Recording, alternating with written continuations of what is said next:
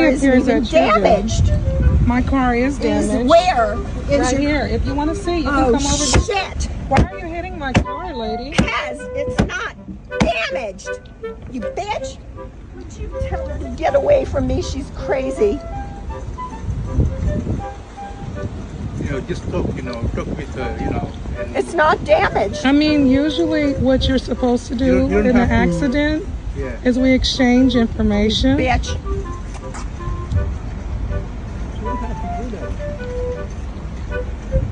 You're a crazy bitch. Is she driving away?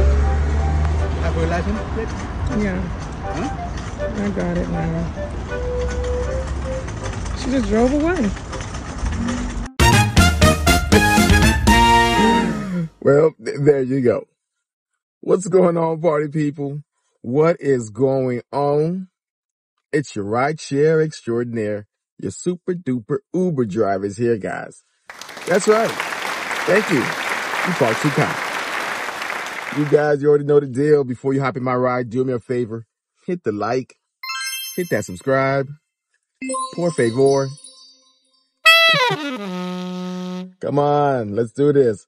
Hop on in, buckle in, and let's go. Yeah! Okay, party people, welcome back. And if you're new to my channel, thank you for hitting that subscribe button. What are we talking about today, folks? What are we talking about today? It is the end of Black History Month, and I'm starting to get a little suspicion that some black folks are starting to wake up to what's going on. We have a lot of examples of people their eyes are starting to awaken. They are finally woke. They finally see what's going on with the Democrat Party and how they've been used and abused for the last 30, 40, 50 years. And there's a lot of examples of discourse. To my black people here, this is disgraceful. This is Black History Month, and I see some of our beautiful ladies having on these African garments.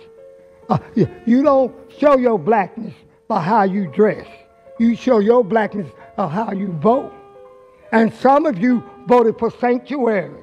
If anybody needs sanctuary, black people need it. Now this, over here, they very disrespectful. Michelle Harris and all of them just talking while I'm talking. They are part of the problem. The black people have issues because you have poor black leadership. And Reverend Wu got somebody up here praying for us. Just pray your way off this plantation. Pray your way into reparation. This is disgraceful. No boycott, no black, empty seats of black people. When it was packed with these illegal immigrants and packed with these white Jews and white Arabs. Where are the black people? The ancestors hate you. They never knew that you were going to turn out like you are and do what you're doing.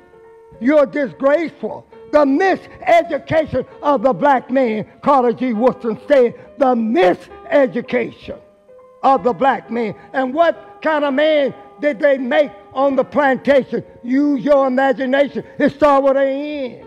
We got to purge ourselves of that and become strong black men and women. You got no representation. Black faces in high places, but no representation. It's sad. Look at here. This place should be packed with black people. You have no pride. You're disgraceful. You to the ancestors. Yeah. Look at Brandon Johnson looking scared. This guy, I don't know, man. Every city town hall meeting they have out there, he just stand there. He don't rebuke nothing. He just sit there and take it. And man, he must be something tough, man. I don't know what his wife looked like, or, his wife must be a battle axe. He probably used to this, but man, they be going at him. That's what's up. That's what has happened in the United States right now. All this asylum-seeking lie, all this about refugees. No. What's happening is they're emptying out the dregs of their jails into the United States, into our communities. They're junking up our country. And yeah, we feel some kind of way about it because it's our country. It's our country. Vasquez, Lopez, all them want their people to be respected, but they can't even give us the dignity for what we built, but them. Ain't no question about it. Yeah, Black History Month, the American descendants of slavery. And I want you to know, Brandon Johnson, I understand what Breakmore's saying about we still on the plantation, but what you looking at right now, this is what a free Negro look like. And I'm telling you, we're going to get our city back. We're going to stand for our people. We're going to get them out of our communities because they don't deserve to be there. Anytime they can't give us 3 lousy minutes of their attention while we sit here and watch y'all get them all kind of money, you watch us. We black out here, and we gonna handle our business. You watch that. I'm a free black woman. This how we get down. Ooh, boy, she a strong black woman. She's black. Black power. She's starting to get it. A lot of New Yorkers are starting to get it. Milwaukee. Yeah, they're starting to get it. Philadelphia, you're starting to get it now, right? That you don't owe Democrats nothing, and they really don't owe you nothing either. Remember what Biden said the other day? He got on stage and proudly said that you people are the one who are responsible for getting him in office. And especially for those moments when this campaign was at its lowest ebb, the African-American community stood up again for me. You've always had my back, and I'll have yours. And this community is the reason why I'm standing here. This community. And everybody clapping, cheered. You are the one who is responsible for getting him into office. And you still got that power to get him out of office. And how you going to do that? You vote with your feet. Right? Do something different. Don't go with the same old because you're going to get the same results. That is insanity.